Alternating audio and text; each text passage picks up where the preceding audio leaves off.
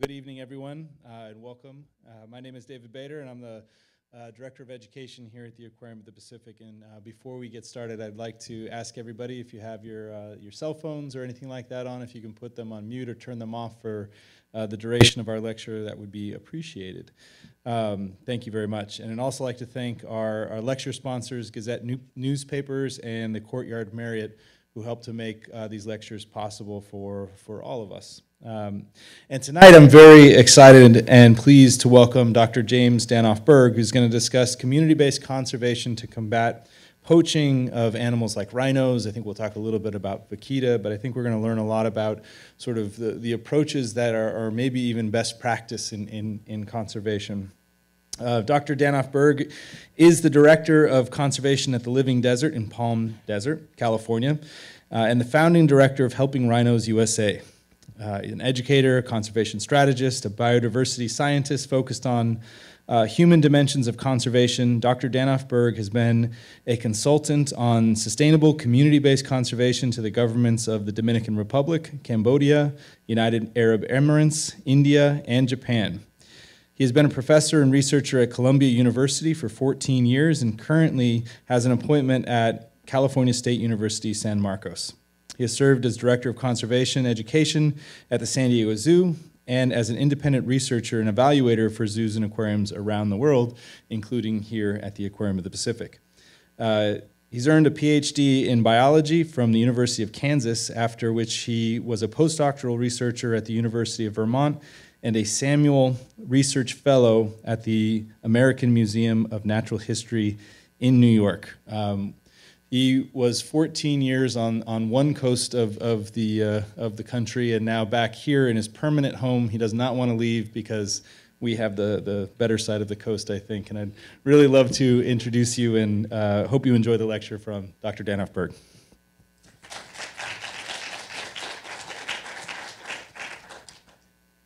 Thanks, Dave. And thanks to you all for being here today, too. I want to thank Dave for the invitation to come and speak, and to the Living Desert, and to the Aquarium of the Pacific for the opportunity to come and speak with you all today. So in my 2-hour talk that I have planned for this evening, that's right? Okay, a little less. I have 4 main points that I want to share with you all.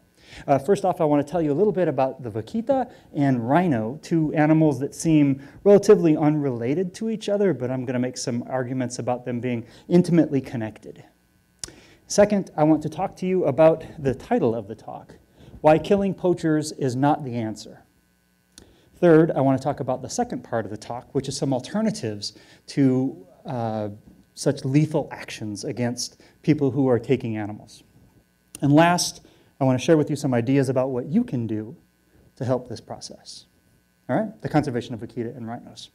So that's the goal.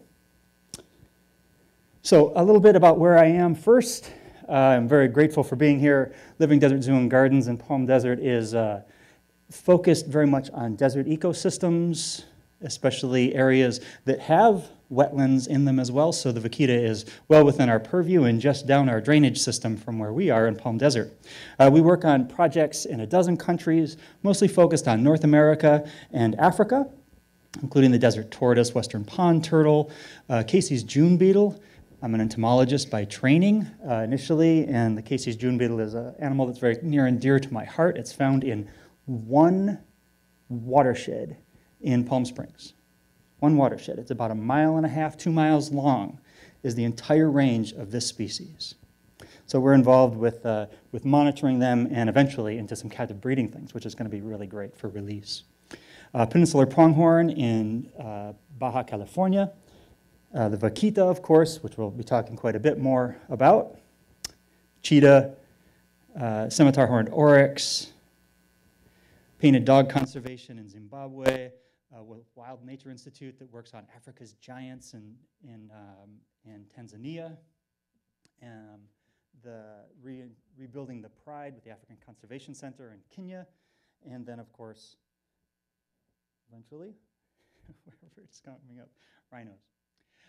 And rhinos, we work a lot with the Black Mamba's anti-poaching unit and all-women's anti-poaching unit that I'll tell you a little bit more about, which has formed the core of my research for the last about year and a half, 2 years. So the focus of the talk tonight is these two animals, the vaquita and rhinos. So let's talk a little bit about them in turn. First, the vaquita. How many of you have heard of the vaquita? All right, this is a non-representative audience. That's not a unanimous showing of hands. Is not a normal thing, and I'm very happy. So you all know that the vaquita live in the upper Gulf of California. The vaquita is, of course, the animal in the middle of the slide, surrounded by the totoaba, who are going to be key players in our discussion. The vaquita is a very small animal. At adulthood, it's about 4 feet long, mother and calf. Oh, and they're often called the pandas of the sea, for obvious reasons, right? The beautiful black lines around the eyes, around the mouth, they're just adorable animals. And unlike a lot of small cetaceans, they're solitary. They don't tend to hang out with other individuals. As you can see, the vaquita are very small, smaller than a diver, much smaller than a bottlenose dolphin. And they're all found in the upper Gulf of California. If you know the geography here, this is Baja California, the landmass. This is mainland Mexico here. 3 main communities in the northern Gulf. The yellow is the vaquita refuge. The biosphere and fishing exclusion zone runs in the whole upper part of the area of the Gulf of California. The vaquita population has been declining in dramatic numbers lately, mostly because of accident. They're a bycatch. The man, this is a photo from the 70s. This is almost a full-grown totoaba, which is a drum species of fish. And that is the animal that people are trying to catch. They lay out these gill nets. The totoaba get caught in them. And eventually the vaquita, which you can see are very close to the same size, happen along, hit the net, roll, catch themselves in it, and drown. So the vaquita are critically endangered, not because anyone is specifically targeting them. They are purely bycatch. And in just the last 20 years or so, we have this dramatic and precipitous decline. 2016, there were 30. Now it's thought that there are many, many fewer than that, maybe as few as a dozen or even less. They are critically endangered, and they reproduce very infrequently, once every 2 years, with just a single individual. It's not a very optimistic future for the vaquita. As I said, much of the reason why the vaquita population is declining is not because of them, but rather because of fishing for the totoaba, and specifically the swim bladder, right? The organ in the fish that helps them regulate their position in the water column. And the swim bladder, which are what are in piles down here, is dried and sold mostly to Asian medicine, or Asian dealers who make a soup out of it. And that soup is thought by some to have medicinal properties, some to be just tasty, and some as a status symbol because it's rather expensive, quite expensive. But the swim bladder of the totoaba is the reason at present why the vaquita have been declining so precipitously. Prior to the fishing for the totoaba, a lot of the reasons why the species were declining was because of incidental capture in gill nets for shrimp. So the focus has changed in the upper Gulf fishing-wise from shrimp, which are lucrative, but nowhere near as lucrative as something that you can get maybe $1,000 for in a single swim bladder. So that's the state of the vaquita at present, not a particularly rosy one. Now we move to quite a different animal. Rhinos, this is a white rhino and her calf. Rhinos are targeted by poachers as well. Oh, I should say also, the totoaba is a critically endangered species itself. And they are fished and poached by people who it's illegal to fish. They are listed as a critically endangered species by the government of Mexico. So those people who are laying out those gill nets are doing it illegally and at night. So poaching is the main reason why the vaquita population has been declining. And the same reason is why this rhino does not have her horn. She was the victim of a poaching event. Some poachers broke into this reserve in South Africa. This is on Makala. And they, as they do with rhinos, hack off the face. Rhino is, or the horn is a keratin. It's a bony structure, and it grows. You cut it off, it'll grow back. When you hack off the face of a rhino, very rarely do they ever live. At most, 1 in 10. She's a remarkable success story. Her name is Nandi. She's had 2 calves since then, since that remarkable survival rate. At the time when she was attacked, there were 2 other rhinos who were also poached in the same brutal way. This is often done in the most unsavory way that you can imagine. Gets me worked up. Using machetes, sometimes chainsaws. Rarely does the rhino ever live. They go as low as they can to get as much of it as they can, of the horn. And unfortunately for the rhinos, there are 5 species. All of them have horn. It's in the name of a rhino, which means nose horn. Rhinoceros means nose, rhinoceros, horn. So all rhinos have horns, and all of their populations have declined dramatically. So much so that the numbers have vanished. Black rhinos at present there's around 5,000 of them left, and there were maybe as many as 100,000 only 40 years ago. White rhinos have actually been increasing in population size, so they're up to 20,000 at present. Indian rhinos have about 3,000. Numbers are very slow in coming. And the Sumatran and Javan rhinos both have less than 100. They're only found in the peninsula of Southeast Asia, in Malaysia mostly, and Indonesia. And the story for most rhinos is not particularly good, particularly for the Javan and Sumatran rhinos. On the upside, Indian and black rhinos have been increasing rather dramatically recently because of some captive rearing things. And white rhinos have been kind of more or less staying stable despite being the majority of the target for this poaching. The clicker is not working very well. This is just the statistics for South Africa. You can see that starting in 2007, there were very few rhino poachings. 13 is 13 more than should happen. But it has accelerated dramatically up until about 2014. Then it's stabilized and is going down a little bit, which is a little bit of a cause for hope. But this is one country. Over 1,000 rhinos every year are poached.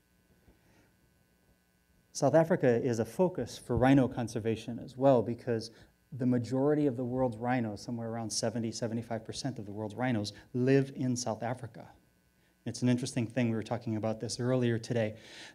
Why has South Africa been so successful with retaining its rhinos when so many countries around the world, across Africa, across Asia, have lost theirs? Most countries that had rhinos no longer do. Part of that is because in South Africa, they are on private farms, which is an interesting situation. There are people who own rhinos. You can own rhinos in South Africa and in no other country that I'm aware of. So some people are mixed as to what they think about that ability to own and farm rhinos. But for South Africa, it's been a great success. They have the majority of the world's rhinos still. Nonetheless, there's this great poaching that happens. And as many of you are probably aware, this poaching happens because the horn is so valuable that instead of a horn, you should really look at that protrusion from the nose, the seros from the rhino, as being pure gold. Because rhino horns are at least twice as valuable as gold, more valuable than platinum. They're the most valuable illicitly traded substance globally if you don't count blood diamonds and such in that mix. Right? The most valuable illicitly traded substance in the world. Somewhere around $33,000 per pound. It's mostly used and collected for Asian traditional medicine. And it used to be particularly commonly used in Yemen for the handles of these ceremonial daggers that every man has to have. It's called a jamiyah. You can see them over on the market or on the stand over on the right there.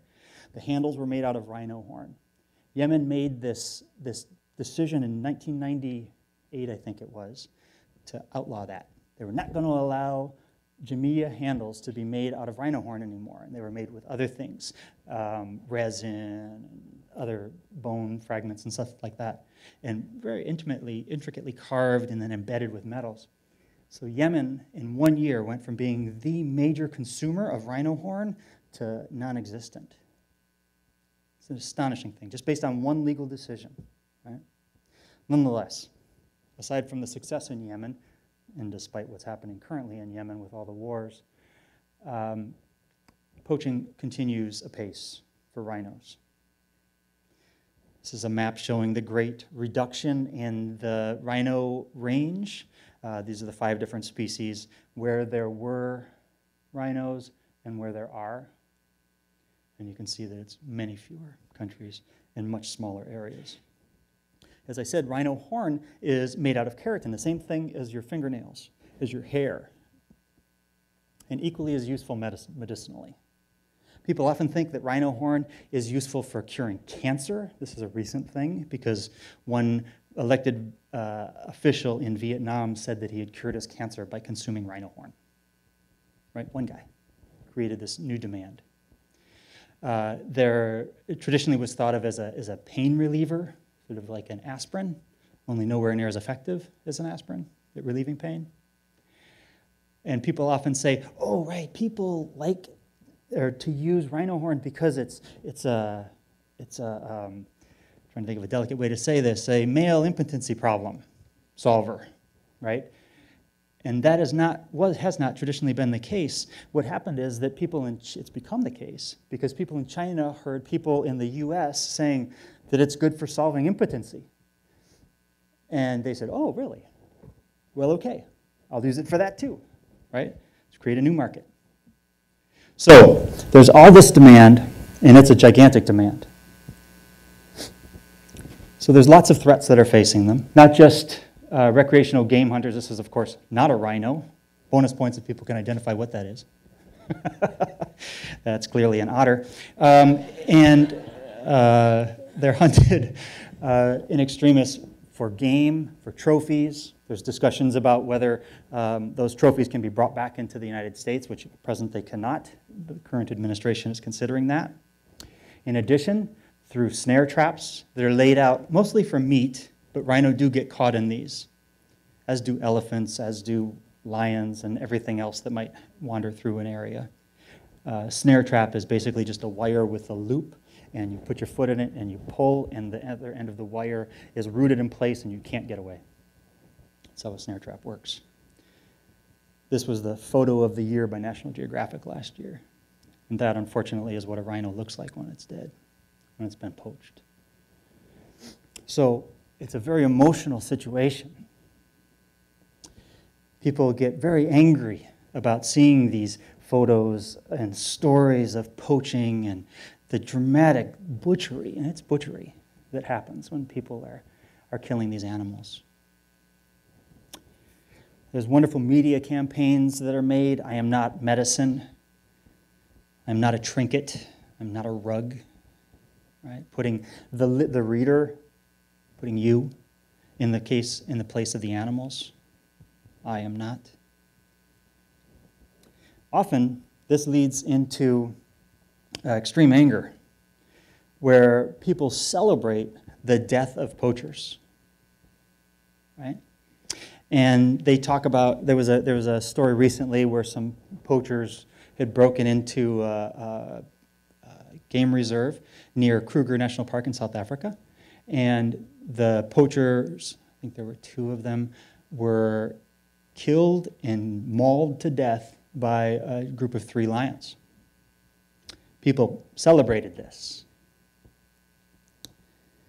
If you go around the areas in South Africa that I work, you see this sign from this Rhino Revolution group, poachers will be poached. People are celebrating and warning and thinking that this is going to stop people from poaching rhino horn Similar story, similar kind of mood about people who go out and try to catch the totoaba and inadvertently kill the vaquita. Great anger, right, among people who are wildlife lovers, animal rights activists, who rightly are enraged by this. Advocating for the poaching of people. This is a feed that I found recently on Facebook. 2 poachers were killed by rangers in Kaziranga National Park, which is right near Kruger. And this is just a selection of the responses to that image, to that post. Right? Celebration, right? Dancing, yippee, right? The death of people. Clearly they're doing bad things, these poachers. Right? Is it a murderable offense? And does killing poachers actually act as a deterrent to people who might poach?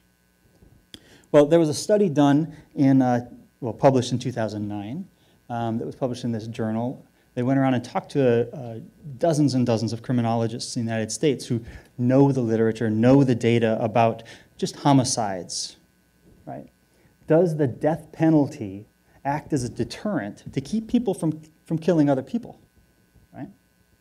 Keep people from killing other people, which is a much more personal thing than someone killing another species, right? If I'm killing another person, I can identify directly with that person, right? I identify with you as another human, even though I'm about to kill you. I'm still identifying with you. So there's a bit of a hesitation there, even among psychopaths, right? Does the death penalty act as a deterrent? In 2008, that says 88.2% of these criminologists said no. It does not act as a deterrent. Where the death penalty is in place for homicides, it does not suppress the homicide rate, right? So if that's the case, if you're a poacher and you're living in a poor area, and in the places where I work in South Africa, there's somewhere around 70 to 75% of the young men are unemployed. Unemployed, 70 to 75%. 3/4 of the population have no income stream legally, right? What can you do to make money? If knowing that you might be killed by rangers is a risk, if you have no other income stream, if someone were to come into your work and say, I'm sorry, your industry is illegal, we're closing your doors, you're out of work, right?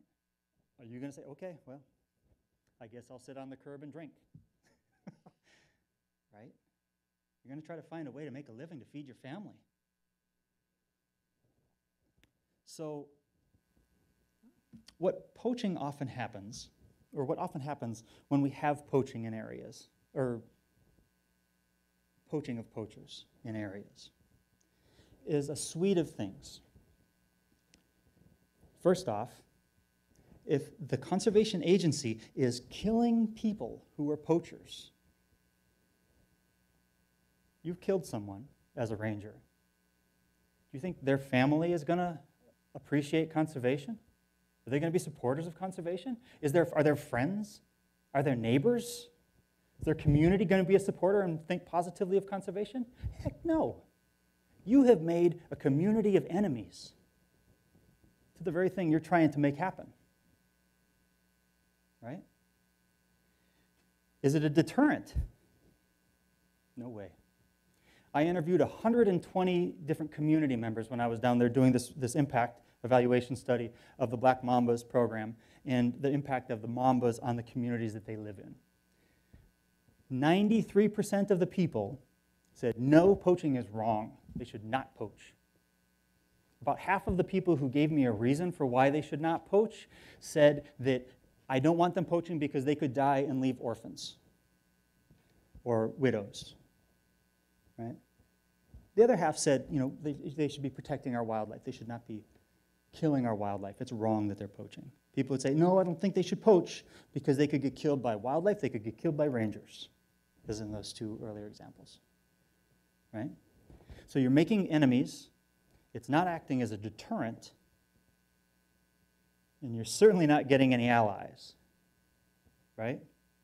So killing poachers is, I would argue, one of the worst things that you could do as a conservation organization.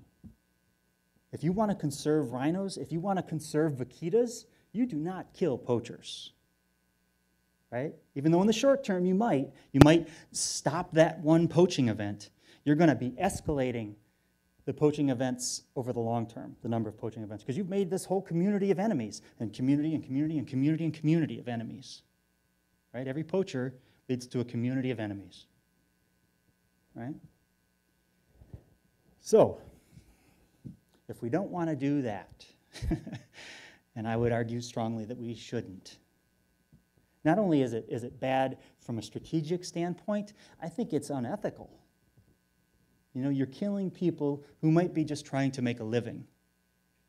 It's not the most legitimate of livings. They would certainly acknowledge that as well, but they're trying to make a living, you know. Often they're involved with drug-running gangs and human smugglers and gun smugglers. You know, all this poaching happens in an established kind of order, right?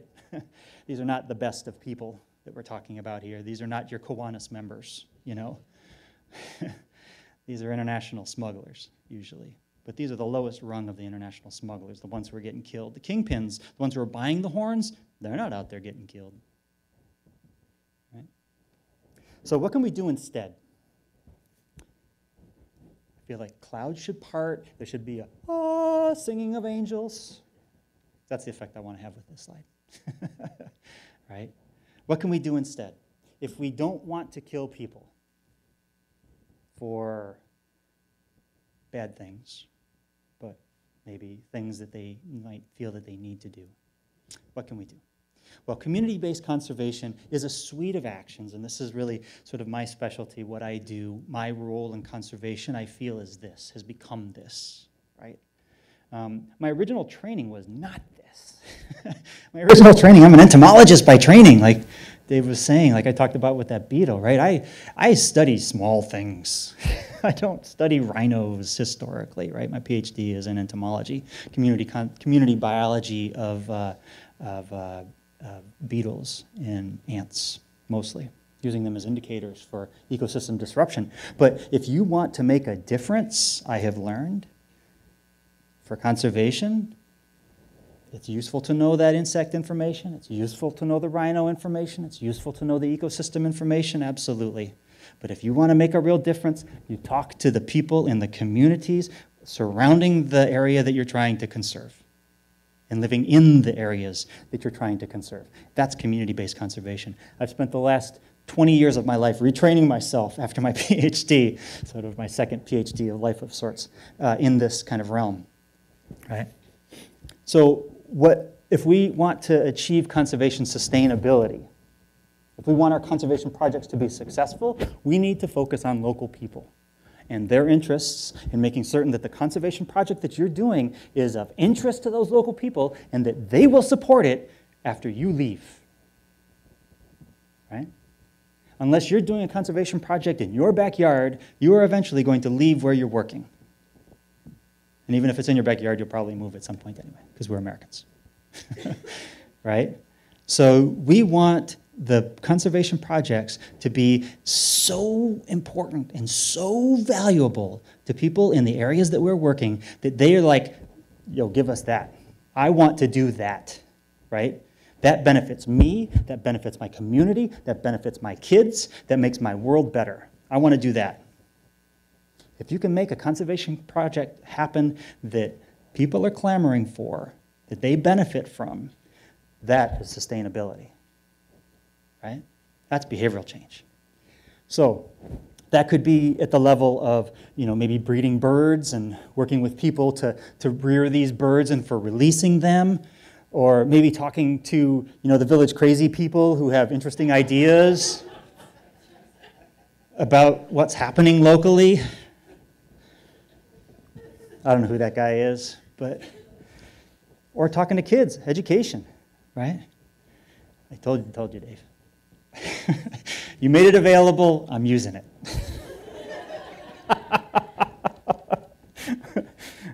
A wonderful man.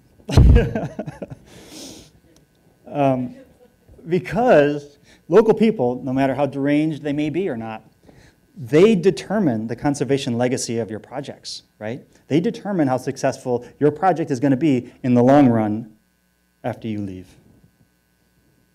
We need to work with local people. And what I mean by local people, local communities, right, it depends on the conservation project. Sometimes it's people who are living in South Africa. Sometimes it's people who are living here in Long Beach, right, if you're working on aquatic species just off the dock, right? So this idea of who is local and what is local is determined by the project. Who do you want to engage? Who are the people that are going to be the major stakeholders and decision makers and people influencers in your community? Those are the people that you have to work with, right? Whether that's in South Africa or domestically. Oh, this man, this is a cool story up on the right here.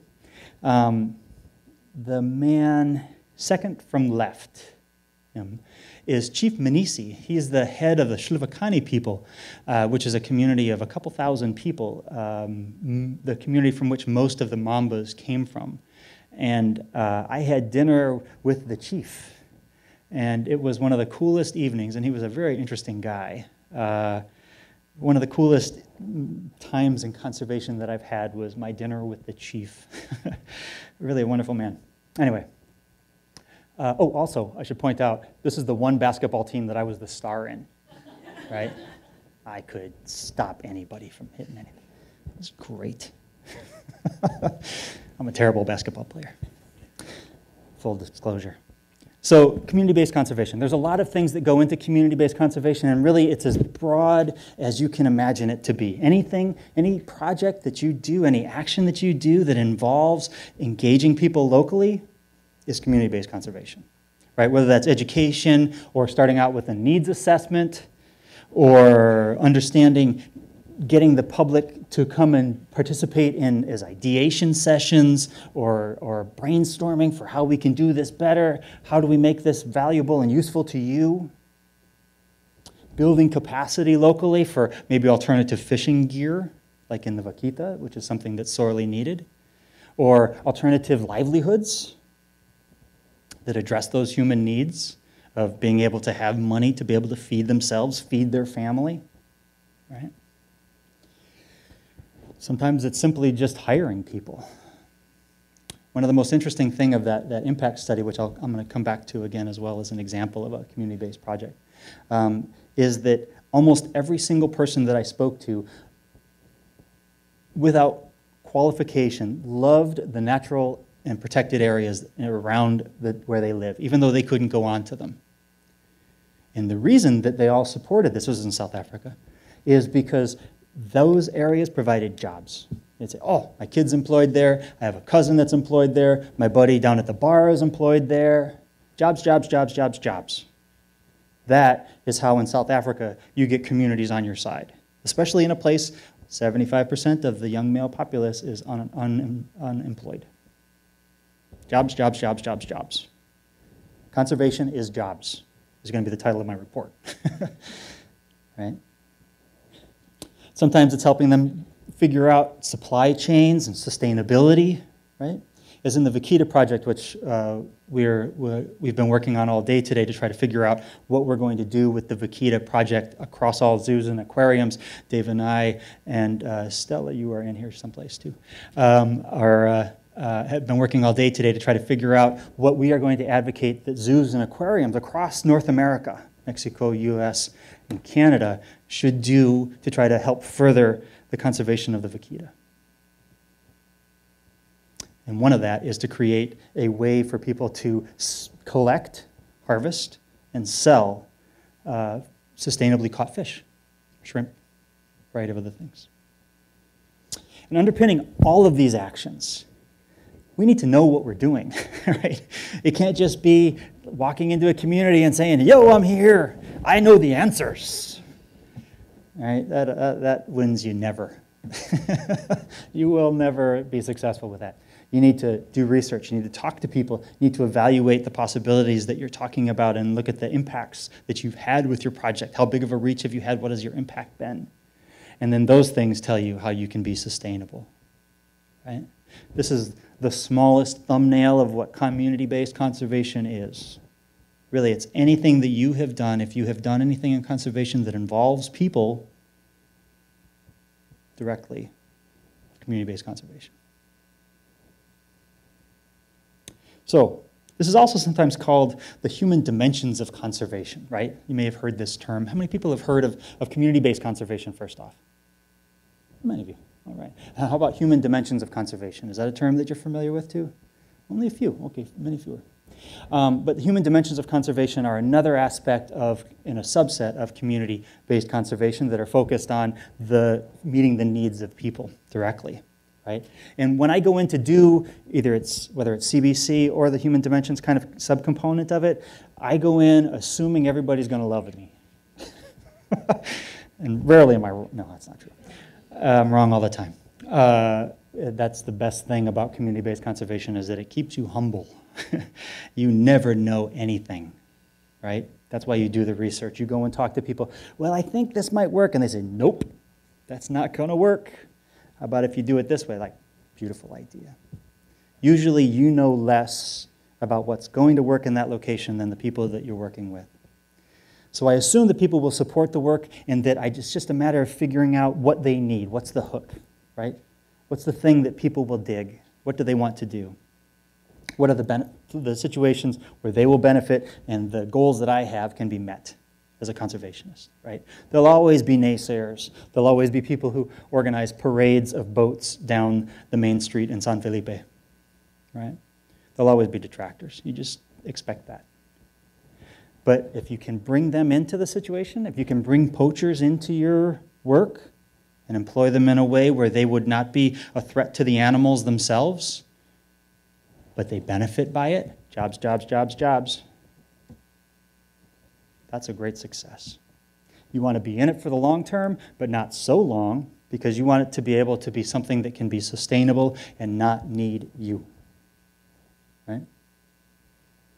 So, let's talk about a couple examples. I've given like the thumbnails of a couple examples about what community-based conservation is. So this is the third of the 4 parts, what we talked about. So, everybody knows who this sexy little beast is here, right? Ooh, so pretty. That's a California condor, of course, brought back from the brink of extinction. Low 20s of them back at one point, and now we're up to almost 500. It's astonishing. Half of them are in the wild. Peninsular bighorn sheep are an endangered subspecies of bighorn sheep found only in Baja. Peninsular pronghorn, also found only in Baja, a little south of here. This is the cordon, which is this columnar cacti that dwarfs a saguaro. It's found only in this one location on the east side of Baja California, just south of San Felipe down here. Astonishing. Also an endangered species. And then lastly, over on the right here is, of course, the vaquita. And I put these up, all of which are endangered to some level, because they make this wonderful educational opportunity that we had built this educational campaign enlisting middle school teachers in San Felipe, the community right there, to try to teach them about the unique ecosystem in which they live. Right? The vaquita was a part. The vaquita is also a hot-button issue in the upper Gulf because, as you can imagine, with the gill net exclusion zone, San Felipe, which is and has been a fishing community, is dramatically affected by this gill net exclusion ban. Right? That was the majority of the money coming into the community was through fishing. There is no fishing that's legal in that area anymore. That leads to problems. Before that happened, we were engaged in this process, this education program that we were trying to use to engage not just the kids, but also the communities, and it was a great success. This was done through San Diego Zoo. We were calling it From the Ridge to the Reef, or From the Reef to the Ridge, more or less in Spanish, Del Mar a las Montañas. So going in the other way, from the ocean to the mountains. Everybody loves an alliteration, right? So all of these species are present on this very short transect from the Gulf of California up to the top of the mountains.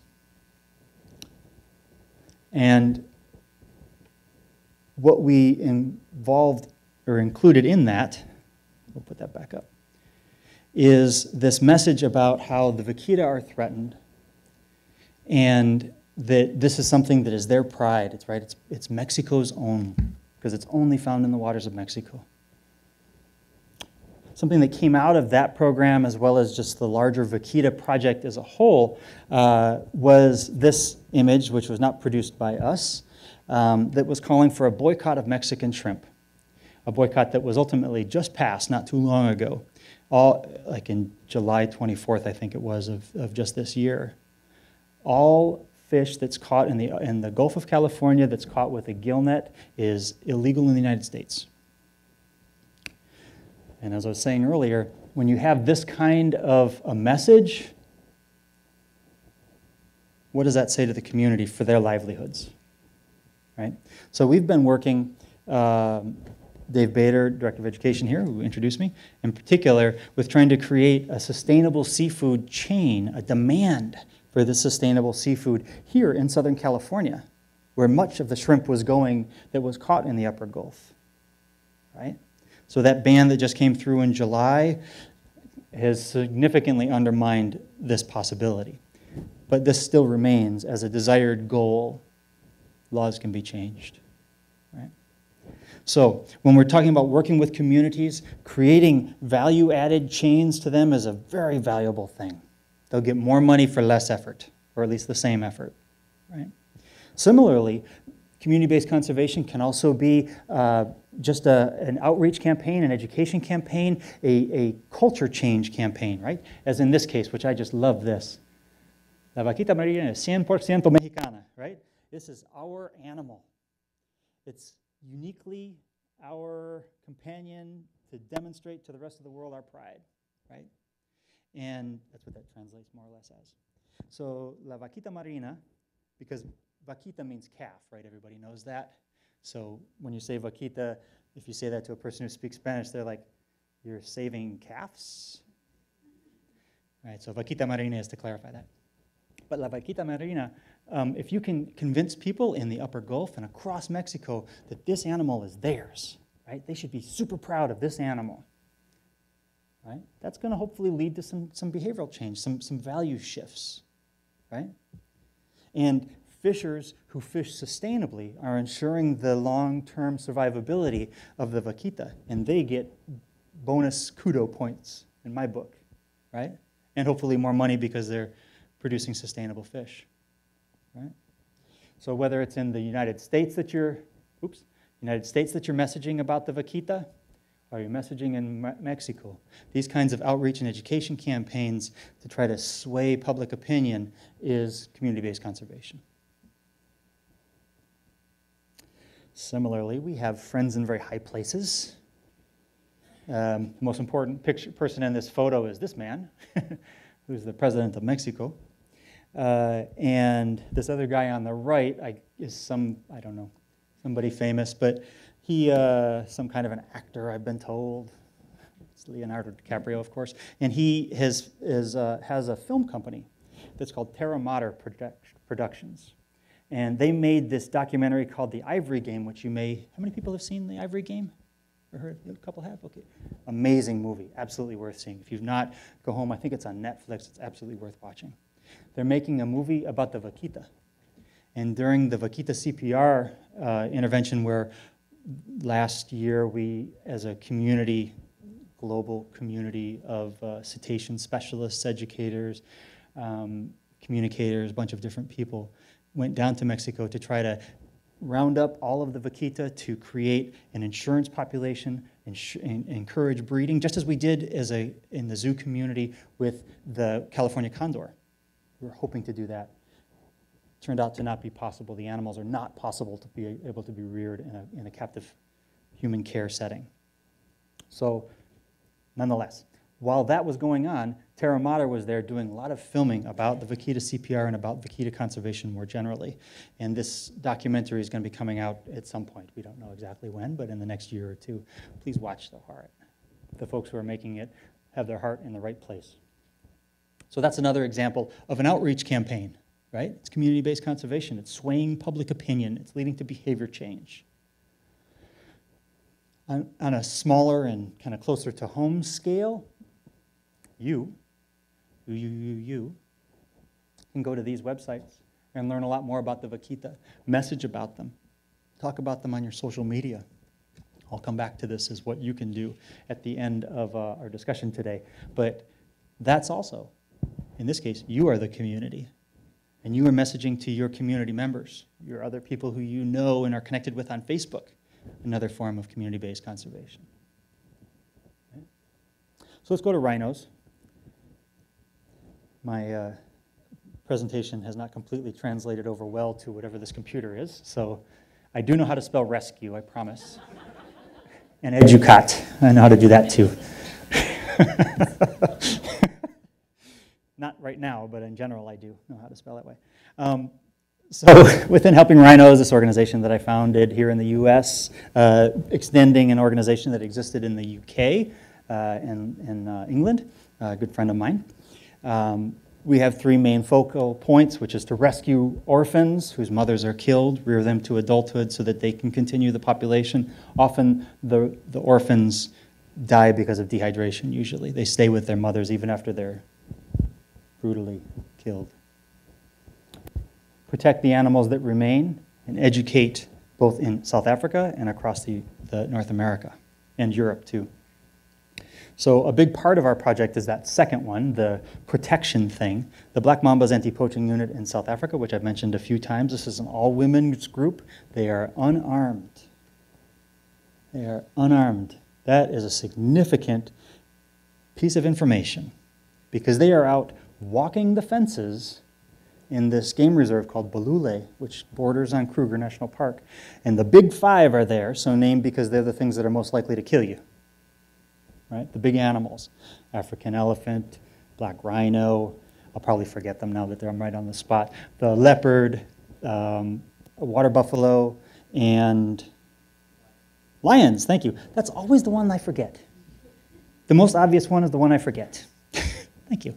So those big five are out there, and these women are out there both in day and at night because they're patrolling the fences for any ingressions, cross-throughs on the part of poachers. People will come in, if they're a poacher, they'll test that, and they'll snip a couple lines, right? And if that's not fixed, they'll go in the next night. So they have to patrol this fence. They are the boundary of Kruger because Balule is open into Kruger directly. So this is the border of Kruger, really, right, this fence. So they have to walk this every night, every day. And they're unarmed. At night, they often go out in cars, thank God. I had a vehicle that broke down, and it was an exciting experience. At night, I might point out, while I was there once. I was by myself. They usually go out in groups, so it's not as scary for them. At least that's what I'll say to try to muster some kind of pride. It was terrifying. Anyway, so they go out, and they take out the snares, right? The snares that are put out to try to catch mostly bushmeat, game that's made into biltong, which is kind of like a jerky treat, which is the basis of a lot of the protein for the folks in the area. But in addition, those snares also catch, like I had said earlier, rhinos and elephants and lions, variety of everything else that happens through. If the snare hole is big enough, it'll catch the foot of whatever can fit in there, right? They go through and take out those snares. And in the areas where they work, and they look awesome, I've gone with them out on patrol, and they exist in a society that is loaded with machismo, right? Women don't wear camo. Women don't drive cars generally in their communities, in the tribal communities in which they live, right? It's not a thing that women do. Women certainly don't go up to men with guns and say, no, no, no, right? But they are definitely women, and when they go out on those patrols, they look amazing. It sometimes takes a long time for them to get ready to go out on those patrols, but they look amazing. And they are so brave and so strong and have changed so much because of this community, this project, which I'll talk a bit more about the effects of that in a moment. But when they go out and they do those patrols, they take the problem of the sexism in the communities in which they live and they use it as a tool. That's the weapon that they carry. Right? They take that sexism and they use it as a weapon. Because men don't like to be told by women. So poachers may be in the area or maybe on the other side of the fence and they're thinking about coming in and they see the women coming. The women don't even have to do this. They'll just like, nope.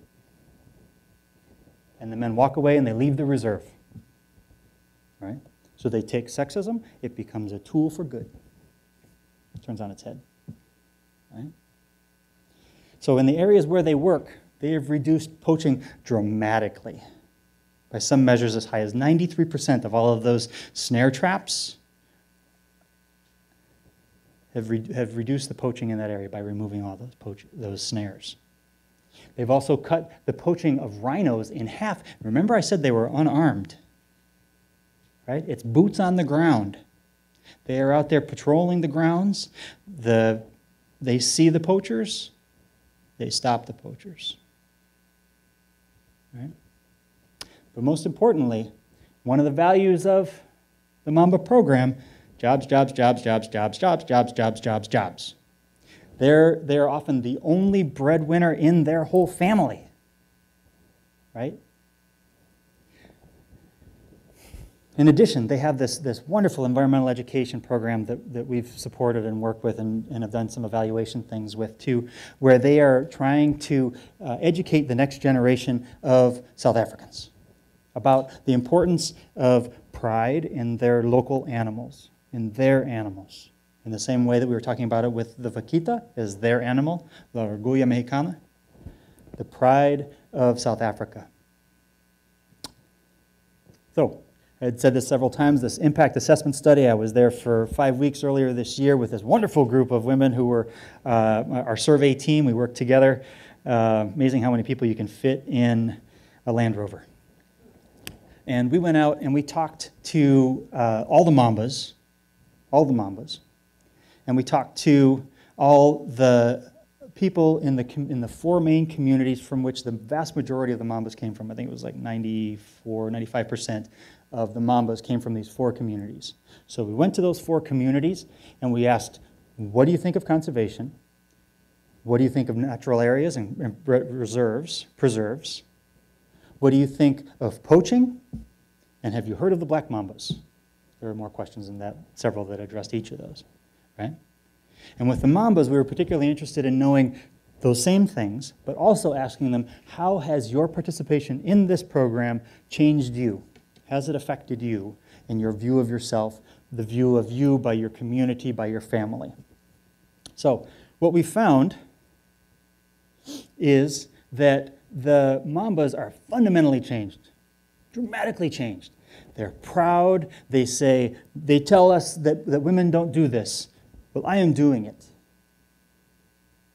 Patrolling, making money, driving, telling men that they can't kill things. Walking in areas with the big five, including lions. And they are changed by this experience. And they change their family. They change their family's perception of them.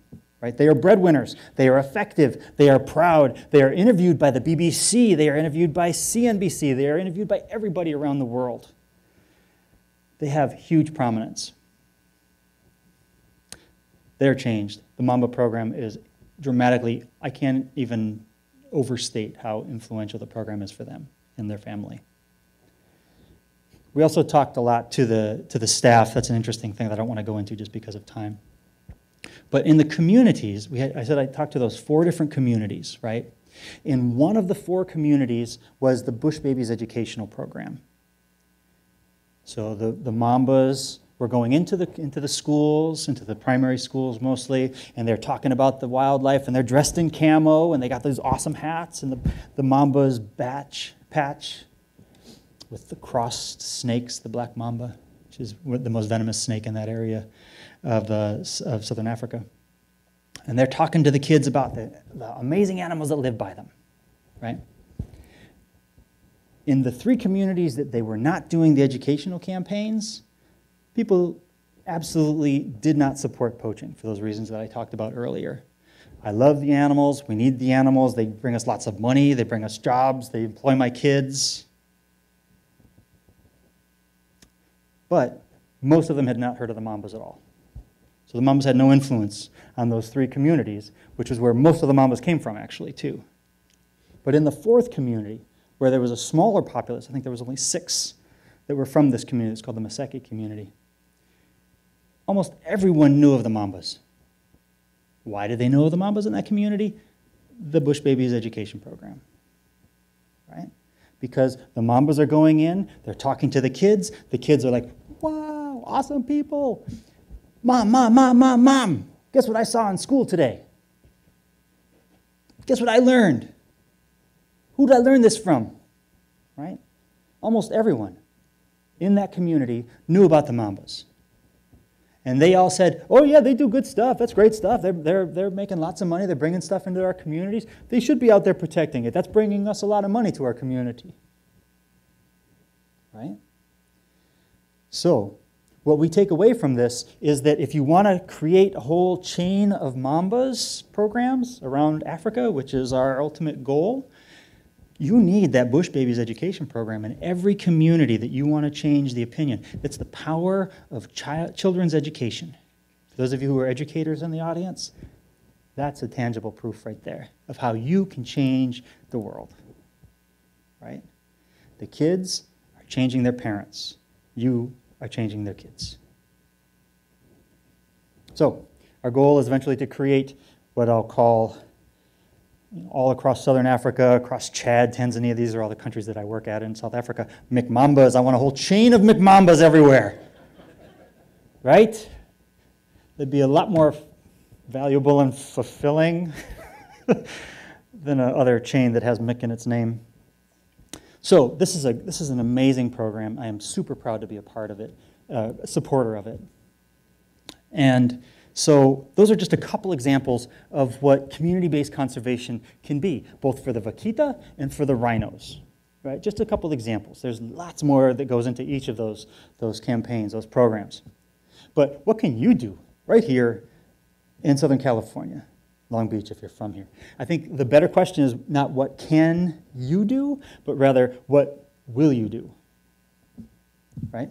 Because there's a lot you can do. You got a lot of options. I'm going to throw a bunch of them at the screen. Maybe some of them will stick in your frontal cortex, right? Because you have a lot of power. As I was saying earlier about the rhino, and this is also true for the fish maw, the swim bladder from the totoaba with the vaquita, most of the consumption of that is in East Asia.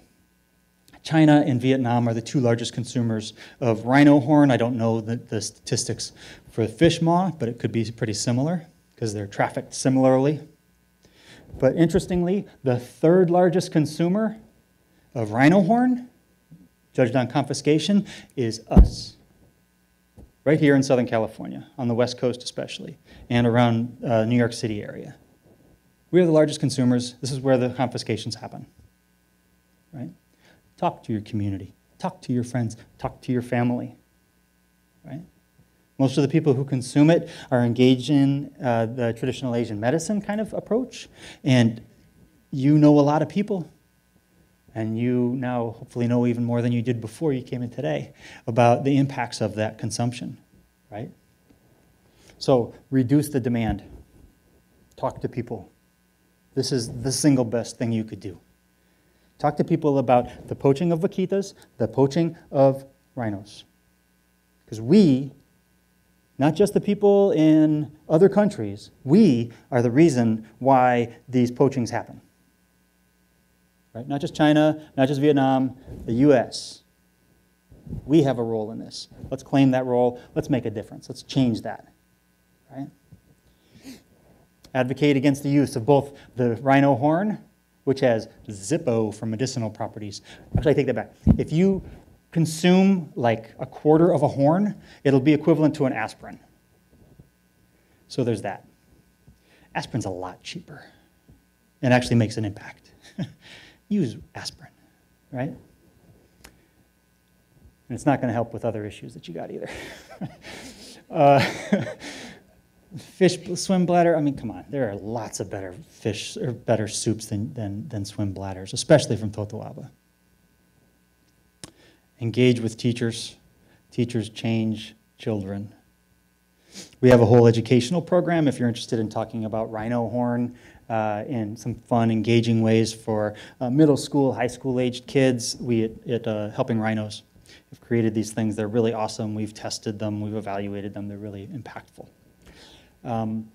You can, of course, fundraise for conservation. Bring some money in to help out with the vaquita effort, with the rhino effort, with conservation of whatever species or ecosystem that you're interested in working on. You can sign petitions. Petitions are not as influential as we would hope, but they give you a feeling of making a difference and keep people engaged. So they serve a purpose, right? Even if they're not actually changing legislators, having a list of names does show support for an idea, and that's valuable, right? And there are lots of different possibilities of places that you could go to. Ecotourism is a major draw, right? Like we were talking about with South Africa. This is the reason why people care about conservation. Jobs, jobs, jobs, jobs, jobs, jobs, jobs. Ecotourism provides jobs. Vote. Good God, vote. It's coming up. Vote. Vote the environment. Vote your passion. You know, there's a lot that you can do with a vote and make happen. Share your passion. Social media is valuable. Be social. Share that stuff. Get this word out. All these messages are great things. And thank you for listening, and thank you for all that you do to help conservation in whatever ways that you do it. Because you are the community. Thank you.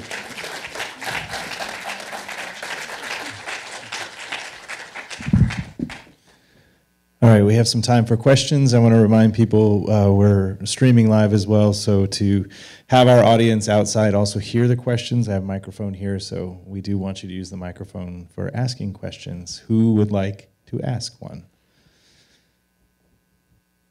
Right here, hold on.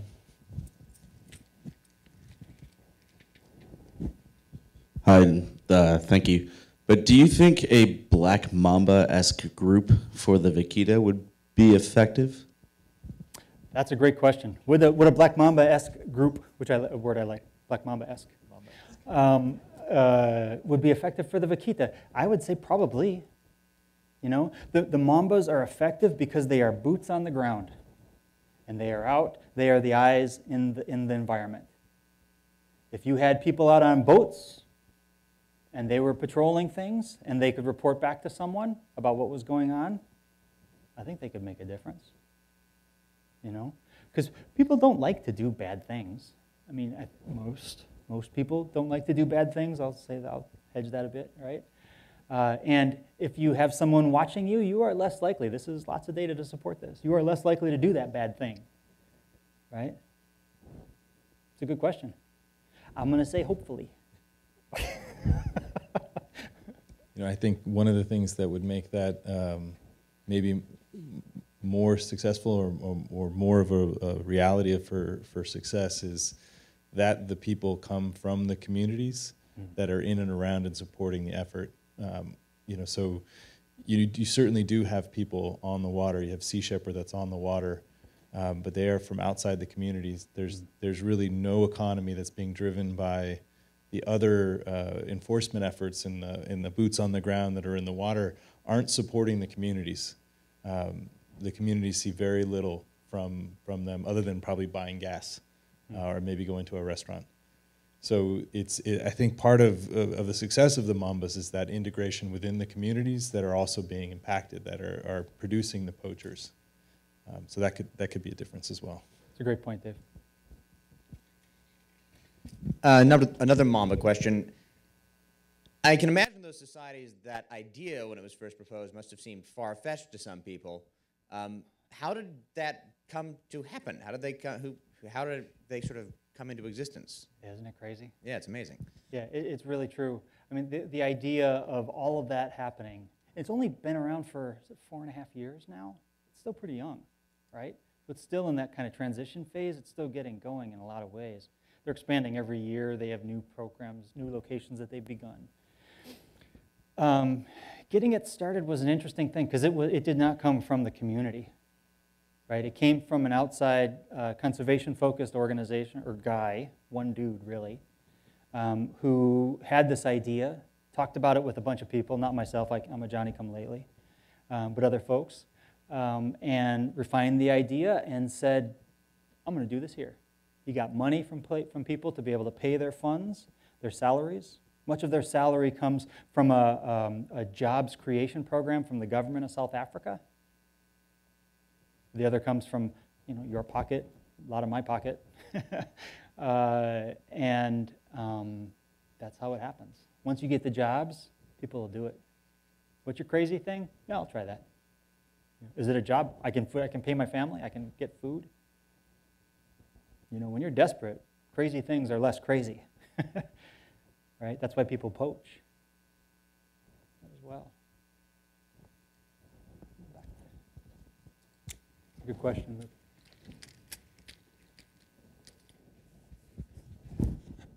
Thank you. I want to ask another question about the rhinos again. You showed a graph of the number of poachings in South Africa, yes. And it was very low in the early 2000s, yeah, like 13 or something, yeah. So what changed? Because medicinal, powers or perceptions of medicine go back centuries. So what changed from that time in the early 2000s to now that caused us a huge ramp up in poachings? It's a great question. Well, I think what caused it, what started the process, this is again more conjecture than factual. Affluence in China. Their economy started growing about then, dramatically, right, with like a 10% growth every year. People have more money.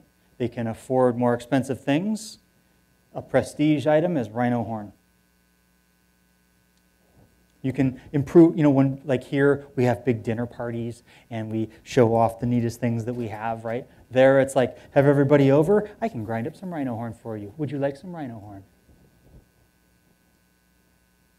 That's what I think it is. And I'm not alone. Many of us think that. But it's a correlation at best. There's no causative thing. I don't know for certain that that's the case.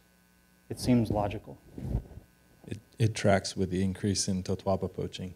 Does it really? Same time? Fascinating. Yeah, and totwapa is not as expensive, but also very expensive as well. Other thoughts? Awesome. Thanks, James. So one of the things I think we both were in Mexico to work on the vaquita CPR program, and it wasn't successful, and we did a lot of interviews and helped with a lot of interviews about that. And the researchers, the people who are deeply engaged in the subject, are quite understandably angry. And when we engage with people in the United States that that hear about the situation with rhino or with vaquita, there's an anger and an externalization. It's the Mexicans' fault, right? Or it's the Chinese fault, right? And what comes of that, what I hear so often is, well, we need to enforce things. We need to arrest people. We need to, it's kind of the only thing that can kind of happen to solve the problem, right? And enforcing a gill net ban is forward as the only way to solve the vaquita problem. Where once the net is in the water and you're enforcing that ban, the net's in the water. The poacher's taken the action. It's gotten that far. No one's thinking about keeping the net out of the water, where it could never do any damage in the first place. So a lot of what James was saying right now in forwarding is we need more carrots, fewer sticks. We have enough sticks. We have enough punishment to go around. And it's not working.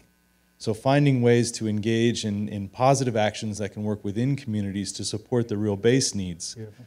Food, education, base needs, not, luxury items. That's what supports communities to turn towards sustainability and conservation. Not laws, regulations, putting people in jail or to the extreme, serious penalties. So anyhow, hope you guys enjoyed tonight's lecture. James, thank you so much. And thank you guys for coming tonight. Thanks a lot.